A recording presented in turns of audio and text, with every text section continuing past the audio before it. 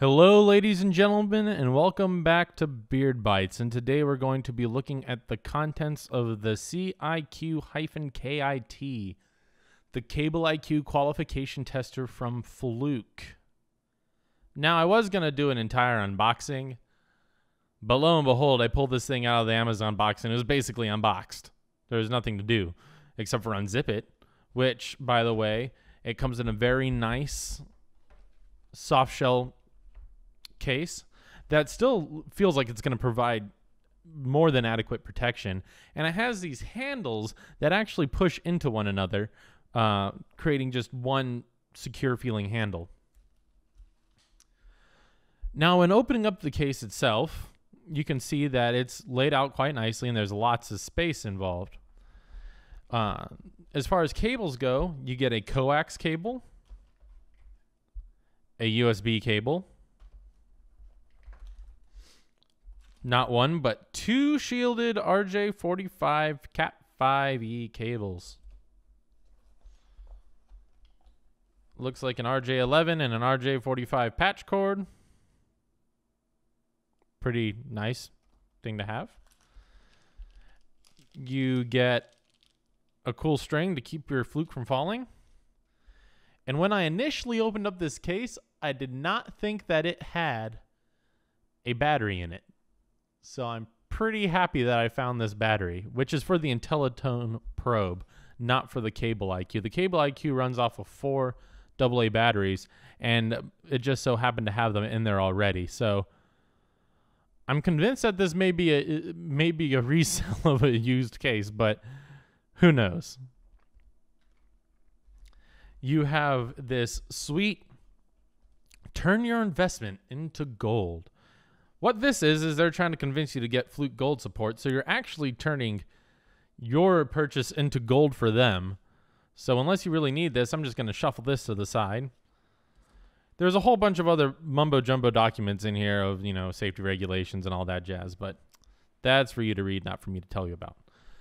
You get the quick start guide, which is fairly dense, but, you know, it's in multiple languages and yada, yada, yada. So, it's not as bad as you think. You get this awesome software, which I don't know if you can see, but it's going to be kind of hard. I don't know if I can make this happen. If not, either way, it says Revision 7 from August 2010.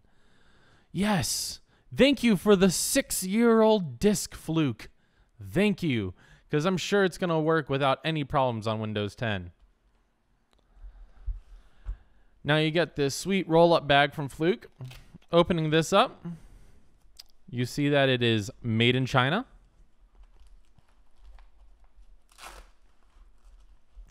You get this really awesome RJ45 universal adapter.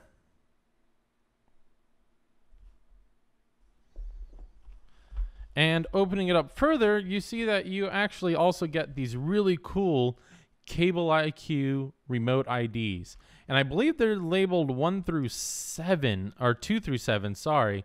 Because, yes, right here, 7. Because on here, the wire mapper that comes attached to your CableIQ device has this is 1. Which, let's get into this device actually. So, wire mapper, CableIQ. Now, unlike their meters, this is made in China, not in America or the US, which is kind of unfortunate.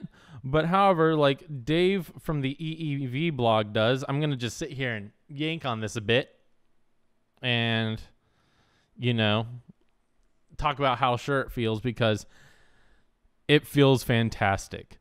It doesn't really feel any less quality than my Fluke 87 multimeter does, or any other Fluke products that I've used in the past.